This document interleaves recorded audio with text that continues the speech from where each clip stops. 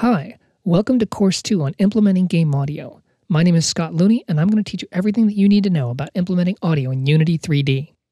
But first, let me take you on a virtual tour of a game space that I've prepared. Now listen closely as I take a virtual walk around this game space. You can hear my footsteps, for example.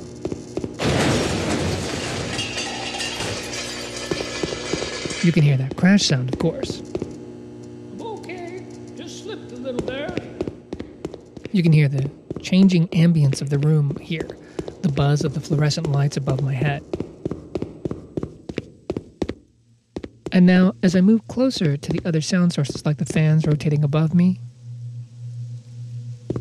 or the rain ambience outside the building, for example, the audio engine inside Unity makes the sounds get louder or softer. As I change directions, the software makes those sounds change perspective to match my position. If I stumble into a dangerous room, then I've configured this environment in Unity to interactively react and play foreboding music when I cross into the area. Welcome to the storage room. As well as this vocal trigger. And this back office has a nice bossa loop that I've put in. And now you hear it change back to the old scary music loop.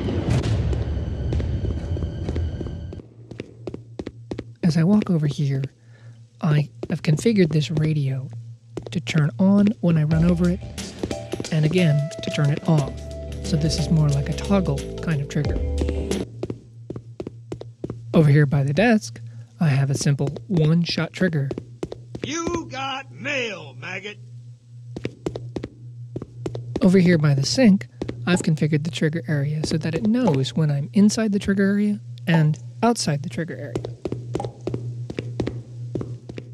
Back in the dark side office, I can trigger sounds in different places within Unity's game environment.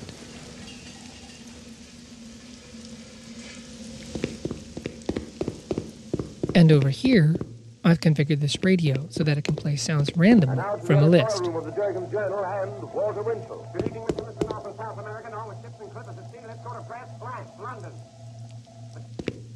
Here's another one.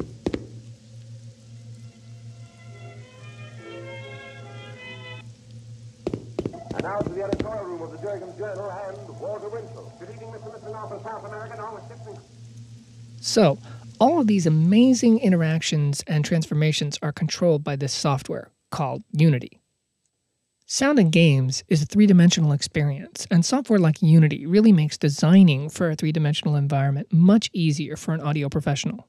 So in this course, I'm going to give you a laser-like focus on how to use and implement sounds inside the Unity 3D game environment so that you'll be able to do everything that I've shown you in this walkthrough. Note that this will not be a course in how to design 3D games. That's much too deep of a topic to go through, and there's a lot of other resources around so that you can learn how to do that. However, I will spend time talking about the overall organizational structure involved in a Unity project, as well as ways to make your audio more interactive.